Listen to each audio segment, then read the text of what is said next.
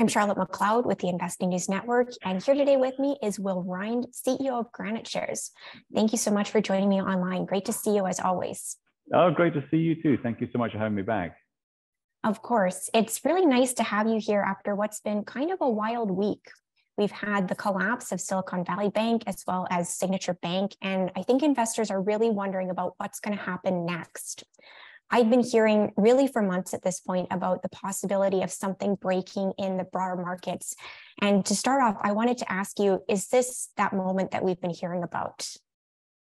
The short answer is yes, absolutely. Bank runs are something that you really don't see often. And clearly when you have a situation where you have not just bank runs, but bank failures, that tells you that something is broken. And we've got to that point with, unfortunately, interest rates at 4.75%. That's all it took to break some of the banks here, including Silicon Valley Bank, which is obviously the 18th largest bank in the US. So yes, things are definitely not all right in the world at this present moment. Yes. And just to back up a little, could you explain in layman's terms what happened here? Because I think this is a really tricky situation that people need to understand properly. Yeah, I suppose there's a lot of different nuances to it, but fundamentally, I would say that the reason for, specifically in the case of Silicon Valley Bank, the reason why they collapsed was really a collision between deposit outflows on one side of the ledger and then assets on the other side, which were treasuries held to maturity that were on an unrealized basis sitting at a loss. So there were loss-making positions, which when the deposits started to flow out of the bank then needed to sell those assets and obviously realize that loss to raise cash. And the two just didn't add up. And so it was a negative feedback loop where the more seemed like they were in stress, the more the deposits flowed out the door. And of course, in a banking system, if you don't have enough deposits to back up your liabilities, then you're bankrupt, and that's what happened. Okay, thank you for going through that. So as you were beginning to talk, the Fed, we have these high rates. Of course, the Fed has been raising now for a year. So to what extent is the Fed to blame for these problems that we've seen develop here? Well, there are a lot. I mean, I don't think you can say they're exclusively to blame, but they're certainly a large part of the problem, because it's not just about the interest rate rises, which of course that will get all the headlines, and perhaps rightly so, but we've got to think about that this has been 10 years in the making, that we've had zero interest rates. And zero interest rate environment, again, the unintended consequences of that, and in one particular case, relevant, I should say, to what we're talking about with banks, you've clearly had banks that have developed business models around zero interest rates, in a quest to be profitable and a quest to grow earnings. But those business models, while may be profitable with zero interest rates, are not profitable with where interest rates are now. So it's not just the fact that we've had this very quick tightening cycle, which has really put some stress in the system. It's the fact that we've had to live with market or unrealistically low interest rates for 10 plus years now, and that's created all sorts of problems in the system, which are always going to be difficult to identify until they blew up. I think that's important to know, because you're so right that the Fed does get a lot of headlines. Interest rates are getting a lot of headlines right now. So important to go over. Now, I think what a lot of people are wondering here is this the tip of the iceberg, or can this be stopped? And certainly we're seeing a lot of measures being taken by a lot of different parties to try and bring this action that's beginning to build to a halt. So what are your thoughts there? What are we going to potentially see next? Well, it's really difficult to know. And clearly banking and the financial system relies on trust. It's purely about trust. And if you have trust in the system, then the system can function the way it's always functioned. But at the moment people lose trust, lose confidence, that's when things change. And I think we're going through one of those phases at the moment. Again, remember that if we go back to 2008, we actually started to see the first bank runs in 2007. Here in the US in August of 2007, the bank run on Countrywide Financial, and then in the UK later that year, Northern Rock, just to name two examples. So that was a year before Lehman Brothers actually went bust. And we're obviously seeing the same thing happen today, where we've seen two banks go bust, and obviously three if you count the crypto lender or the majority crypto lender, Silvergate Bank. And despite the Fed's intervention, despite the Treasury's intervention, despite, in the case of SVB, the foreign subsidiaries being taken over, at least in the UK, by HSBC, at least on today's market activity, doesn't seem to have calmed the markets in the way that the one might think. And the Swiss National Bank intervening with Credit Suisse, as one example, we're starting to hear that despite that, counterparties to Credit Suisse are demanding payment upfront and other things, to try and almost circumvent or perhaps not taking many chances with that particular institution and the credit profile of that, despite intervention from Swiss National Bank. So I think you're seeing that with the regional banks here in the US, that despite this big sort of promise of injection of funding that we heard about yesterday, which drove the market north, today it's going south again. And again, it doesn't seem to have necessarily helped stem the lack of confidence or trust at this particular point in time. And amid all of this turmoil, of course, we have the Fed having its next meeting next week. And I believe, up until all this started happening, many people were thinking that we would see a 25 basis point hike. People felt pretty comfortable about that. Now, of course, that's been thrown into question. So what is your view on what we might see next week from the Fed? Yeah, I mean, just to kind of, riff off of what you just said, it was actually interesting that it wasn't just even a 25 basis point. Remember, people were talking about a 50 basis point hike because the last two inflation prints came in a little bit hotter than the market expected. So it seems like a crazy situation that we were talking about potentially raising rates by 50 basis points just a few weeks ago. And now we're potentially talking about either pausing or even cutting, as some people are starting to talk about. I personally don't have a strong view on what happens here.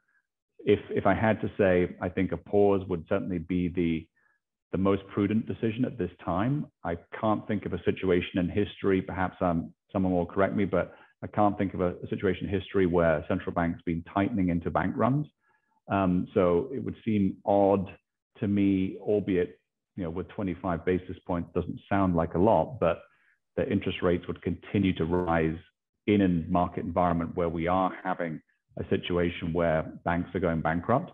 But you just never know with this time. I mean, the Fed were clearly laser focused on inflation, perhaps too much on inflation, and have not necessarily been as focused on the unintended consequences of that, and particularly financial stability vis-a-vis the banking system. Yes, interesting that you say maybe focused a little bit too much on inflation.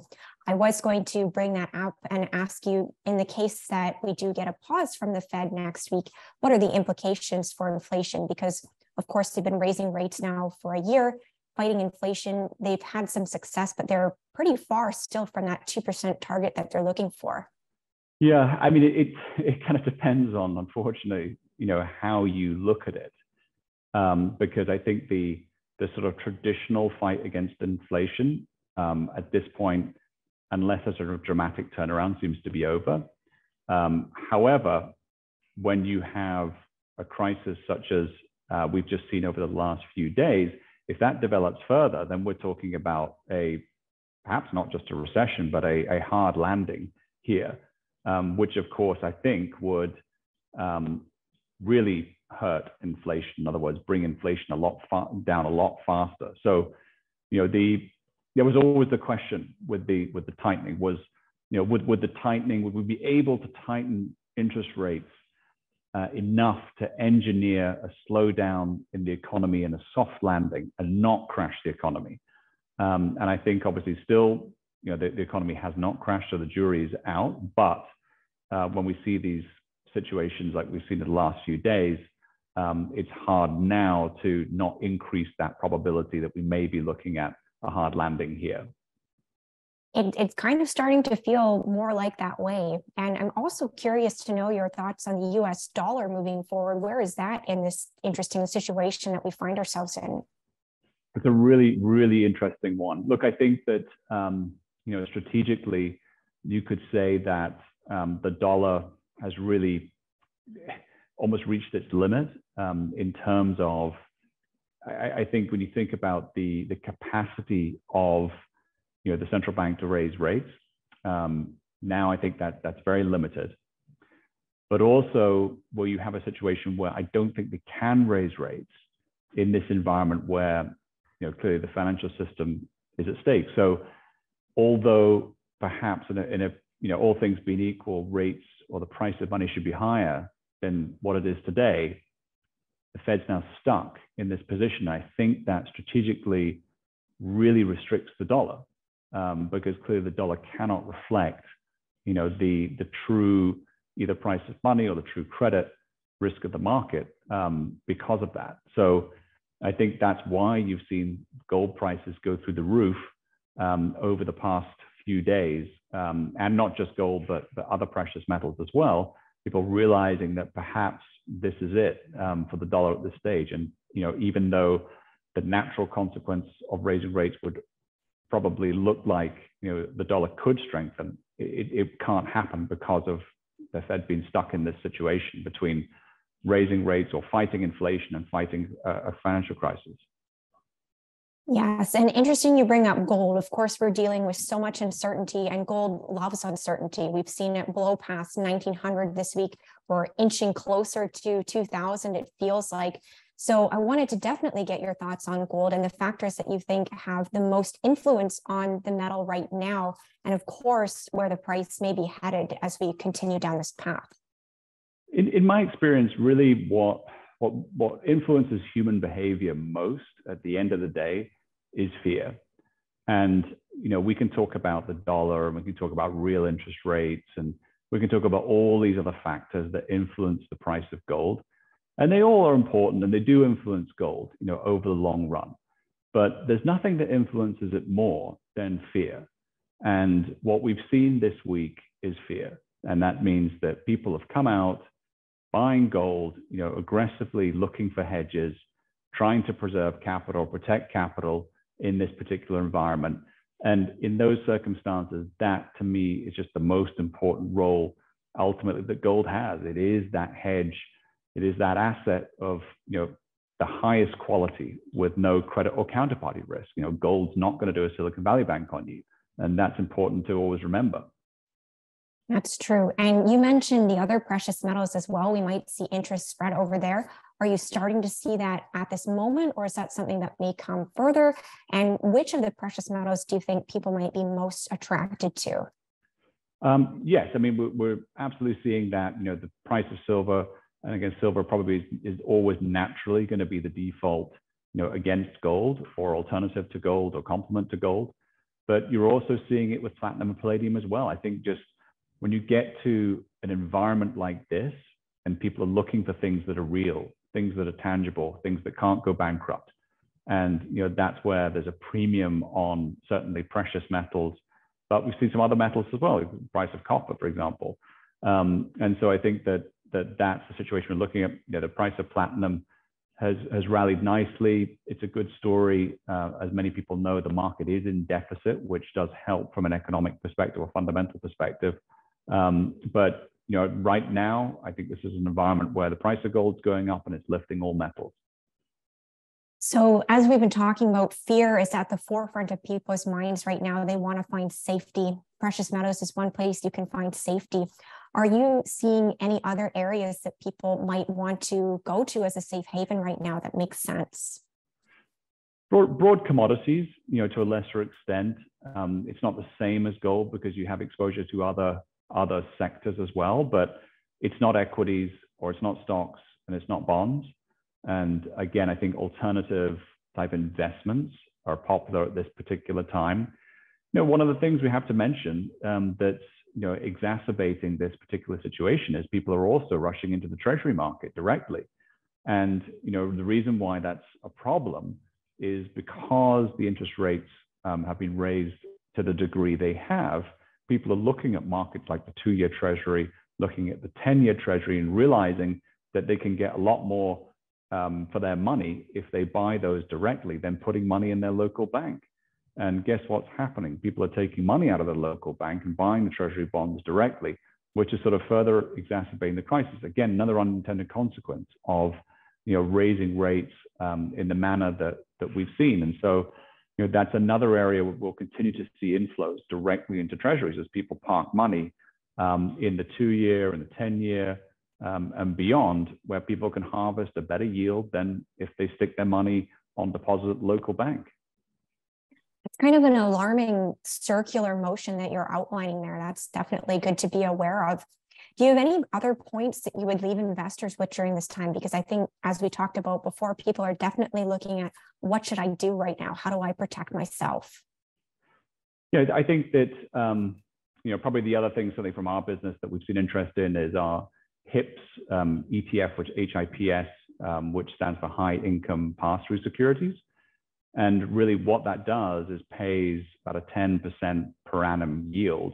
So it's one of the only places you can get above inflation yields at this particular time. And that's a fixed cash distribution every month. And we have seen, obviously, in these particular times, people prioritizing cash flow, prioritizing income as opposed to growth. And so money coming out of perhaps some of the growthier funds that were popular over the last few years. And now people are saying, look, I just want to prioritize cash flow, defensive positions on the one hand. So we don't offer that, but utilities, things like that have become very popular. They were very much out of favor of the last few years. And people are prioritizing cash flow just to generate as much income as possible in this particular environment. Okay, thanks for outlining that. That sounds quite interesting. The last thing that I want to ask you here is, this has been a busy week as we've been talking about. There's been so much news flow, a lot of things for people to pay attention to. So for you, what are you watching? How are you filtering through all of the noise and making sure that you pay attention to what's most important right now? I think, there's not really much that's changed. We clearly are in the business of watching the markets every day, which we do. And from that perspective, there's clearly a lot of information to digest, particularly at this point in time. I think, again, just to go back to ultimately probably the biggest story at the moment is, people will focus on the next Fed meeting, again, as being a guide to, what to expect next. And absent of that, monitoring clearly the situation with the regional banks and the banking system more broadly, to see if there's, any further movement, comment from the Fed, the Treasury, or anybody else, other central banks, for example, other central banks around the world, about, how they're responding to this. And of course, if it deteriorates from here, expect to hear something relatively soon. Okay, well, thank you for sitting down today to go over all these things that are going on in the markets. I think this was really useful, and hopefully everyone gets a lot out of your comments. Great. Thank you, Charlotte. Always a pleasure to talk to you. Thank you very much. And once again, I'm Charlotte McLeod with the Investing News Network, and this is Rhind of GraniteShares.